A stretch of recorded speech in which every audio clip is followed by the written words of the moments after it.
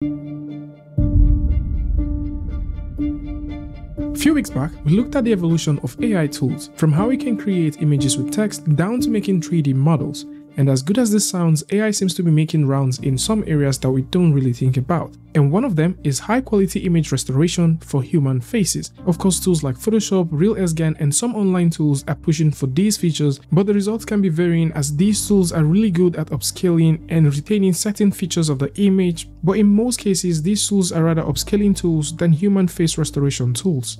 And that is where the CodeFormer comes in. Created by the folks at SLab Nanyang Technology University, this is a free online AI tool that allows creators to restore human faces on an image or a video footage with high quality details.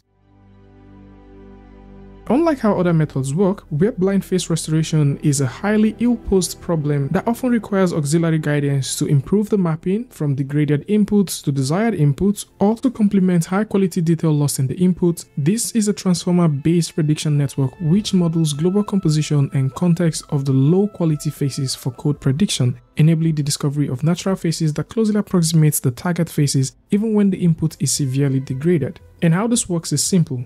First, the tool lends a discrete cookbook and a decoder to store high-quality visual parts of face images via self-reconstruction learning. Next, with the fixed cookbook and decoder in place, a transfer model for code sequence prediction is introduced. This is what actually models the global face composition of low-quality inputs. Alongside that, there is a controllable feature transformation model which is used to control the information flow from the LQ to the decoder, and from end to end we can see the result. Compared to previous methods, this produces a much more richer and high quality image results. And right here on the website, you'd also notice that the CodeFormer tool can be used to restore colors on images. This works on videos and also supports images within painting. And for those who like to try this, of course you can. So if you go over to this page, actually right here, you would also notice that we've got a little bit of a tip which you can use to try this if you want. And something else that this tool does a lot better than so many other tools is this identifies individual faces. So it does look at the entire image, picks up the faces, and it upscales them and makes them look super cool. You can take a look at the paper. You can also try this on the drive if you want that, and at the same time you can go to GitHub. So right here on GitHub, you would also notice that you can pick up a release and you can play with that. But then there is also some nice things, especially if you like to explore this by yourself. And how you can do that is simple. You can go over to the Google Colab. So if you like to explore with this right here, you can do that. If you like to also play with the demo on the Hugging page, you can also do that. And finally, we do have one on Replicate. So a very simple example of how this works is this. The last time we talked about askNK, we said if you put in an image, it upscales this and it's cool. The same thing happens with blurred image, it just simply upscales it. But in this case, we are trying to get an image to look super nice regardless of how the image is. So if you take a look at some of the examples here, it's easy to say that these examples have been doctored in a way where this just simply work on it. And it is also worth mentioning that this doesn't work on the body. This is specifically for the face. And if you would like to also explore with the ones that you have, we do have a few samples which we can also run through right here. So I'm just going to go ahead and double click and open up this female face, and you can see how blurred this is. And let's see what this tool can do. So all we need to do is click, drag and drop right here. And then we can simply click on the word submit. And once you click on the submit, this runs through, dictates the number of faces in there, and automatically you see that. You can choose to save this if you want. You can go ahead and hit the download button and keep that. And you can do the same thing for even more smaller blurry images. So in this case, we're just going to go ahead and bring up this. Okay, you can see what that looks like. I'm just going to go through, drag and drop that right in here. And let's see what we can get. Click on the word submit, and this runs through and dictates the face, and automatically it generates it. And if we click, we can explore that, click, and we can even get a bit more closer. First off, you'd get to notice that the image size is scaled up, because if you go down here, you can also increase the scale. So in case you want to have a much more higher scaled image, of course you can do that. You can get that from there. At the same time, this also works for game models. So if you do have game models and you're thinking about scaling them, giving them that lifelike feel, of course you can. So you can get low poly characters, you can actually get game characters,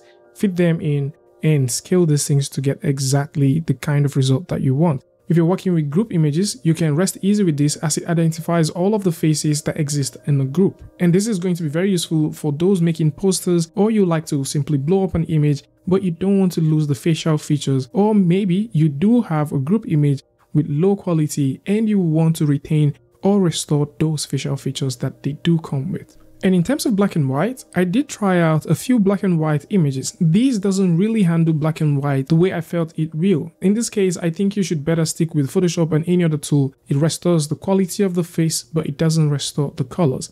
But some other applications I found this tool super useful is AI generated faces. So in most cases, you may have generated AI faces, but for some reason, AI doesn't do a good job at fixing the eyes or getting those eyes properly. And so with Midjourney, what we did was seek for a female face. This gave us a female face, low quality. We stopped at the first step so we can save on charges. And what we had to do is take this and throw it right in there. And once we threw it into the tool, we can upscale this and get the best quality of what we want. CodeFormer handles this super nice, and you can take out the very first one and feed it back again and get something else. And the second time, you also notice that you have a better image quality than what you had previously. We also repeated the very same thing for other models as well. And in this case, we went for a male model. So the male model with beards, we wanted to get male faces with beards, 4K stuff, you know, all of that nice description. And what we got was the very first one. We threw it in, and in this case, it also upscaled it and got us something nice. But just like we did the very first one for the female one, we uploaded this again and also allowed the CodeFormer to take a look at it and make it even cooler. In this second iteration, you would notice across the both images that we are getting a nicer looking eye. We're also getting a nicer looking facial feature. The hair's looking cool, and all in general, this is making the image pop even more. And this is not the only time I would suggest that you throw in an image over and over to get a better result. If you do have a very wavy, blurry image like what we have here, you can also throw that into CodeFormer, get the first iteration, and you can throw it again and get a much more cleaner one. This handles this type of issues very, very well. And it has a wonderful way of preserving all of the facial features that you want. So group images, AI generated images, very blurry images, are super safe when working with this. One thing I also noticed, which I think you guys should also look up, is if you're working with watermark images in a situation where we're dealing with a kid, you can also notice that it approximates the teeth, and then it tries as much as possible to take out the watermark. Just in case you're trying to play with this tool, of course, you might also want to consider the licensing for watermarked images. And these are the things that you might need Photoshop to clean out. And while we speak about things you might need Photoshop to clean out, when you're dealing with very old pictures that have lots of scratches and all that stuff, especially black and white ones, this tries to restore the color. Like, you might also notice a little bit of a polishing when you're dealing with old figures. So this is more like it. Tell me what you guys think about this one in the comment section. And of course, if you like this video or you learned something from this, you can go ahead and give a like, and don't forget to share with a friend. And until I see you guys in the next one, peace.